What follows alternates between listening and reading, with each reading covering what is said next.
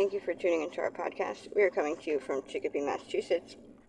I am your host, Carrie, and joining me is Holyoke's very own local historian and creator of the historical tours of Greater Holyoke, Robert Como.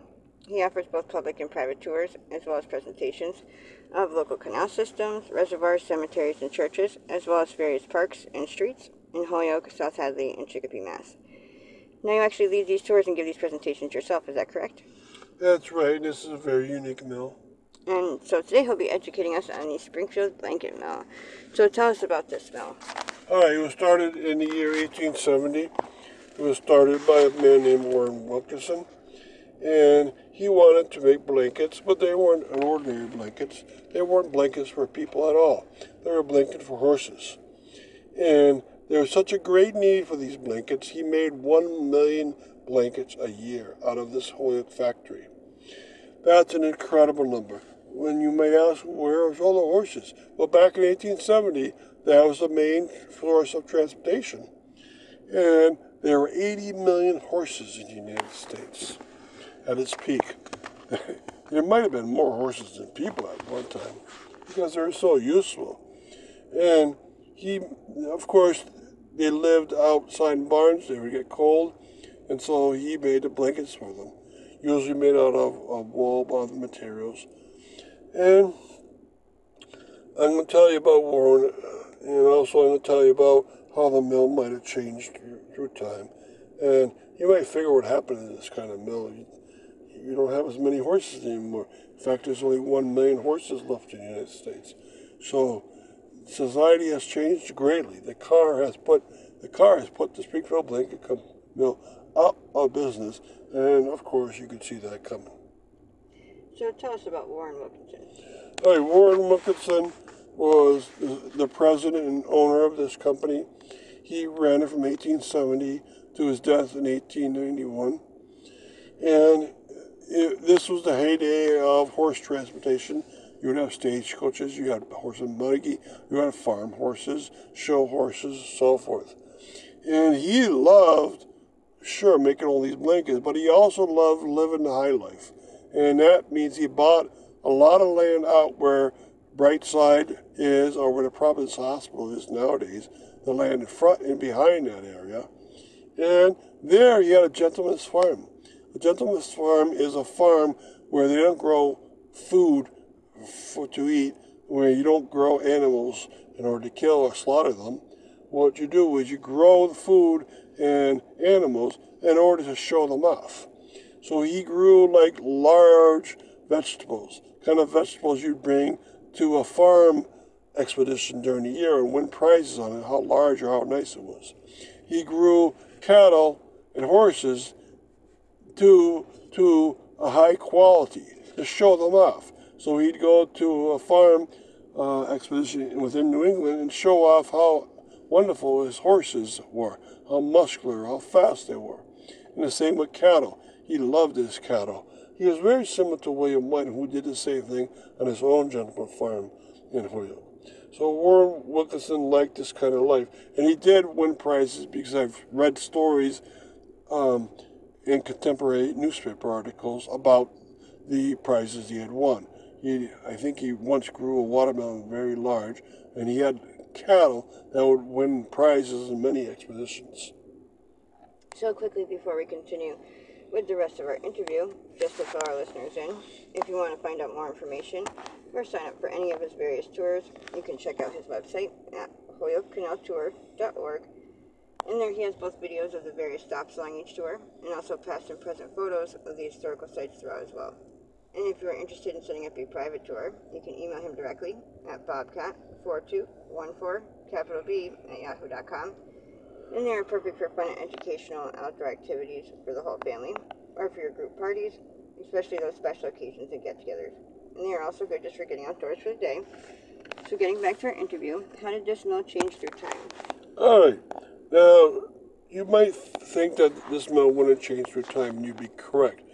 The amount of horses didn't really expand in the United States from 1870 onwards. In fact, by the mid-19-teens and the 1920s, the amount of horses were decreasing. So the physical look of the plant didn't change much. And if you look into it, it was located on the third level canal between that canal and the river. The amount of water going down was incredibly high, so it had a lot of water power generation from the turbines that it had in these powerhouses.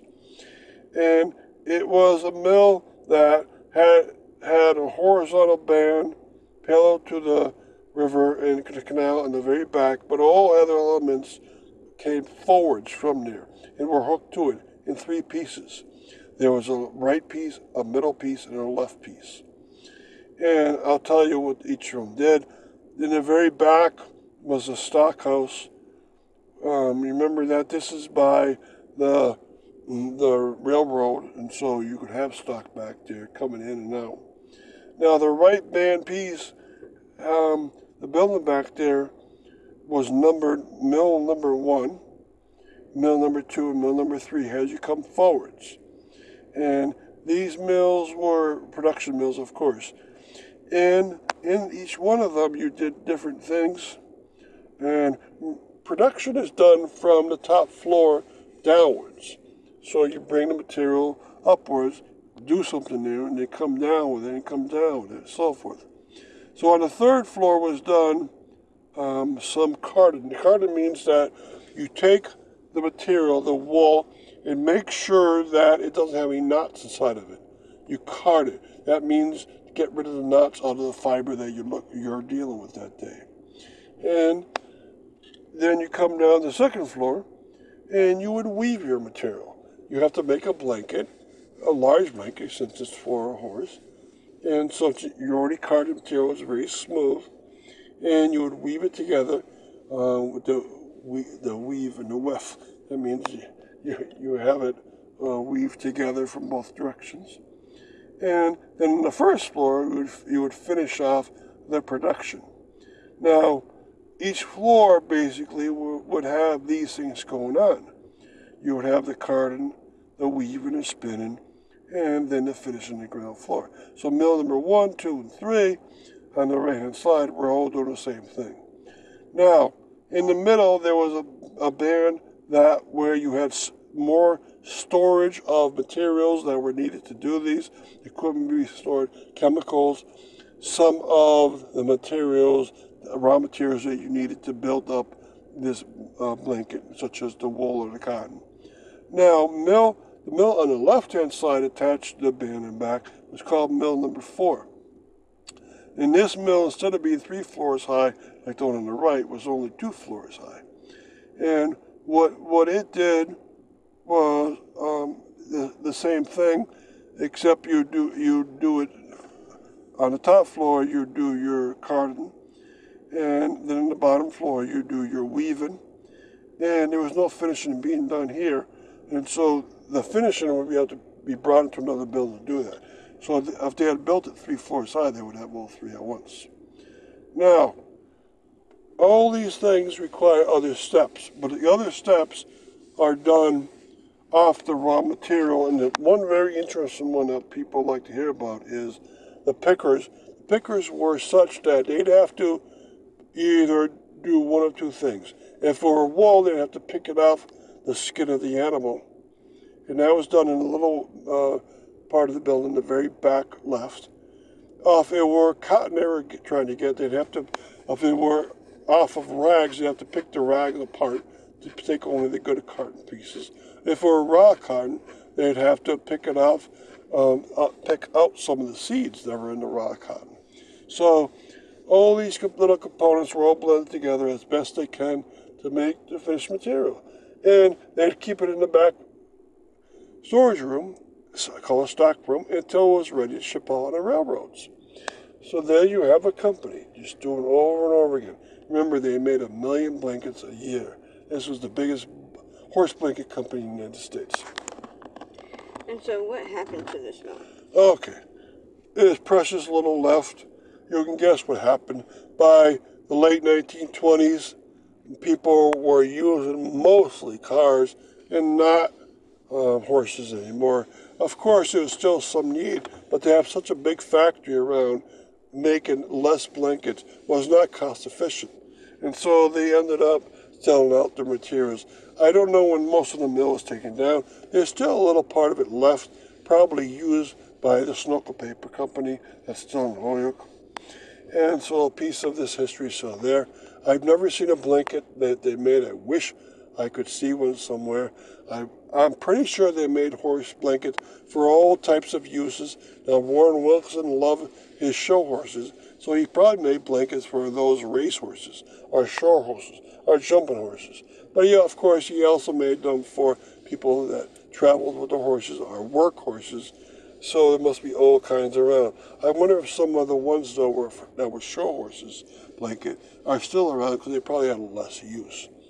And that would be great to have around Holyoke to see some of its history. So thank you, Robert, for educating us on your tours. And I want to thank our listeners for tuning in. You can also tune into a large selection of our other podcasts and much more at his website. Again, that's holyokenowtour.org. And again, you can email him directly for private tours or to inquire about anything else at bobcat4214, capital B, at yahoo.com. And be sure to keep an eye out for his upcoming 2024 season tours and more as they become available. Thank you for tuning in.